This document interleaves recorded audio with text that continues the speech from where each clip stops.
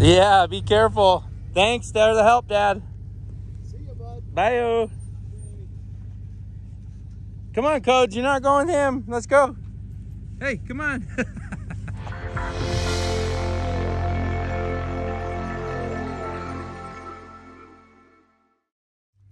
What's up, everyone?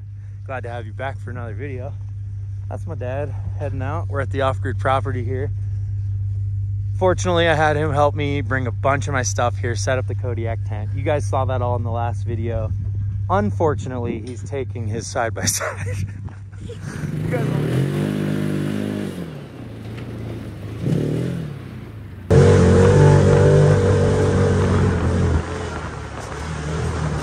It's so much fun with that. Coach, come on, let's go. He's leaving.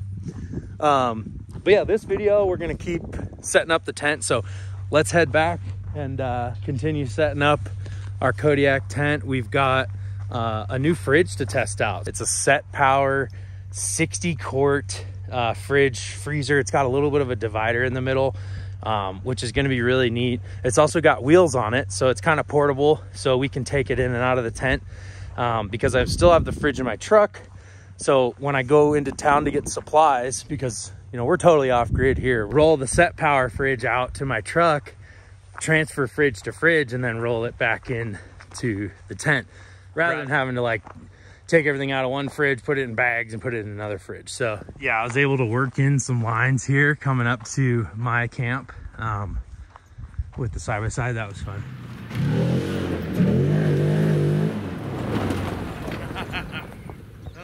But anyways, let's get our kitchen area set up, huh, Codes?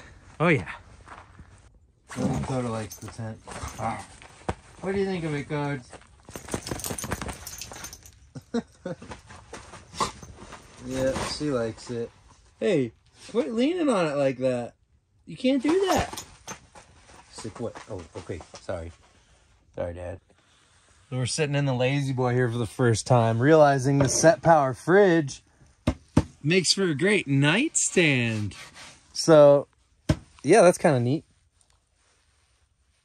Anyways, I gotta get stuff set up here. I'm just like really enjoying having this interior space, but let's get everything set up, show you this fridge, and get our like interior kitchen going.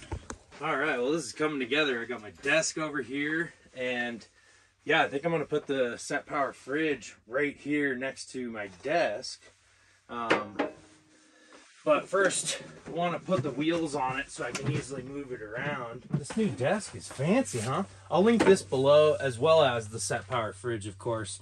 But yeah, check it out. This is the way, this is how you mount the wheels. Super solid bar, so I like that. The wheels just slip on and get a nut on them. Where all the chargers are and stuff. Hardware to mount the wheels. It even comes with a tool. But check this out. The people who came across this package must be the happiest people in the world. Oh, I love it. And look at this. It even comes with stickers. We need to get my rig on here. This is the closest. We're in a tent right now. And we started off with a Toyota Sunraider RV. And we kind of went to a mid-sized Dodge Mahal. No, I'm kidding. These don't look anything like it. But I love how it says the people who came across this pack. Like we just stumbled upon it. Like it was just fate. I don't know. I like their attitude. Seriously, that's great. Do it like that. It's pretty easy here.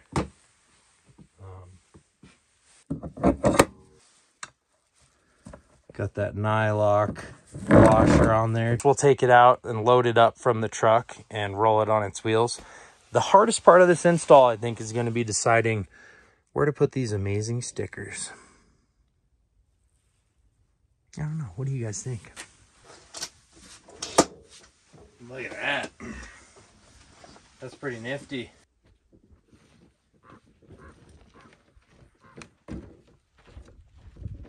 Oh yeah, that's awesome. Hold on. That was a little bit slow.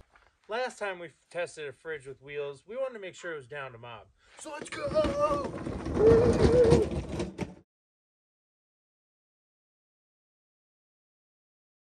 Bacon, turkey, fudge mint cookies, 12-pack of Voodoo Rangers in there, regular cookies, Whole lot of healthy stuff. We gotta make cookies over the wood stove. Leftover meatloaf, couple cans of peaches, couple Chobani's, some brats. We got plenty of room. And leftover sandwich. Wow, there's still so much room in here, even though I spilled the fudge mint cookies. That's okay. We'll have to just clean them up. Gotta clean all these up.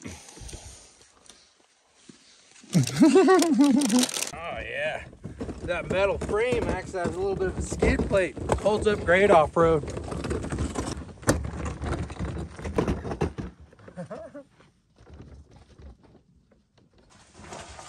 All right, there we go. But yeah, I'm thinking that we'll have this fridge like right about there. Also, a cool spot for someone to sit.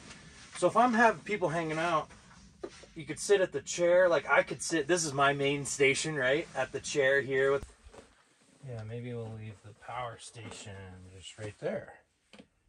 All right, look at this. This is totally a dual zone. You can set each zone to a different temperature. That is really neat actually. So it's pulling 38 watts, 35, 29. That's not bad at all. That I'll be talking more about in the next video is my whole solar setup, how we're gonna put some panels outside, and how it is to actually run this Kodiak canvas lodge cabin tent. 12x12, off-grid. And I can't wait also to get the 8x8 awning room on here. Still so much to do, but so stoked with progress today. Sometimes at the off-grid property, it's hard to figure out what to do next.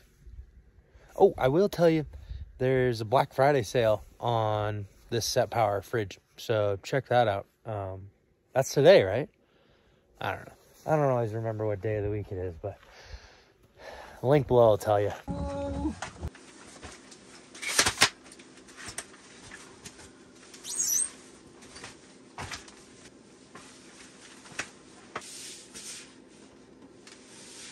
A little bit tall. I don't know. I might have to edit in the camper for now. Although, this is kind of nice. I'm just really lean forward. But I can also lean back. We'll give it a shot. We'll give it a shot. Cause why not?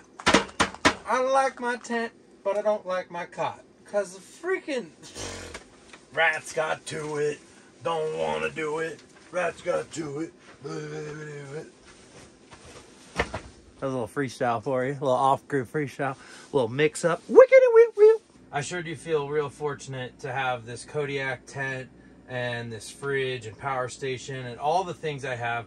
So I want to say thank you to my sponsors, but specifically Kodiak Tent, Setpower, and Bouge RV for really setting me up for the winter. And helping fund my whole winter expedition here at the off-grid property. So the next video, we're going to talk about the Bouge RV power station here, set up our solar system, continue showing you how we're going to get dialed in. We'll show you a little bit about the wood stove and where we're going to position our truck, moving things around, getting dialed in at the off-grid property.